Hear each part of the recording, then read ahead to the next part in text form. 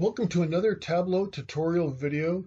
Today I'm going to show you the Explorer license, which is different than the Creator license. Most of you have the Creator license, but there's also an option to have an Explorer license that people can continue to manipulate the data. This is the Tableau online view.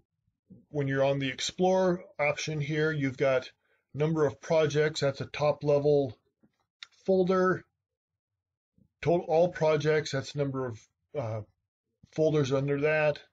Workbooks you're familiar with. Views, those are worksheets and pages.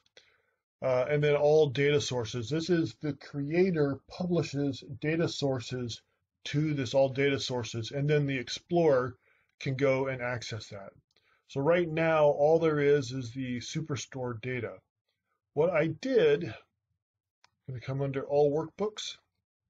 And I'm going to select this option here. This was a workbook that I created. And what you do is you click on here again, pulls it up like you would any other review of a dashboard.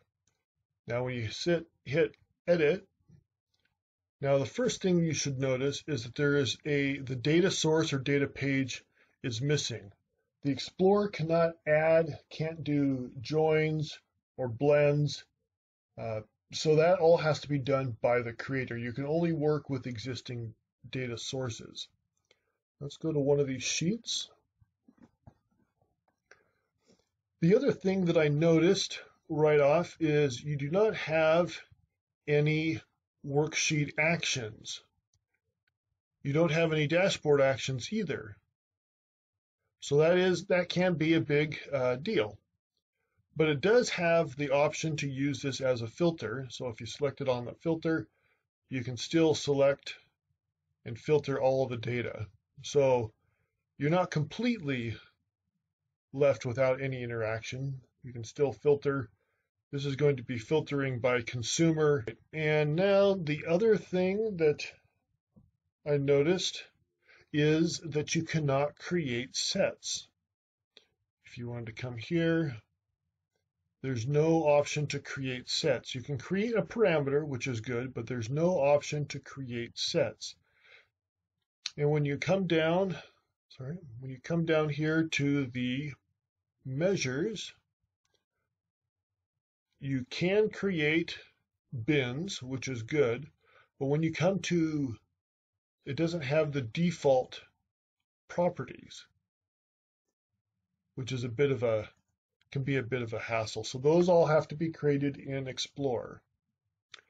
Another thing that I notice is on the scatter plot, you can't change the shapes. I'm left clicking there, left clicking on the shapes. There's no place to change the shapes. You pull the category off and you drop the category on, or we'll just drop whatever on there actually. Where's the category? I don't know where the category is. Here it is. Grab the category, drop that on shapes, and it gives you a default shape. That can be a big deal to me. Another thing that I noticed on your line charts here, for day, it does not have the option to show missing data. That can be a big deal, especially if you're trying to do some of those data densification techniques for the more complex visualizations. So that's something to be aware of. That'll need to be done in the creator role. Finally, to publish a sheet, you right click on the tab and you select publish, which sheets you want to have published. In this case here, I have just the dashboard is selected. You just left click that and turn it off or turn it on. And that's how when you save it, that's the sheets that will show up on the Explorer role. There you go.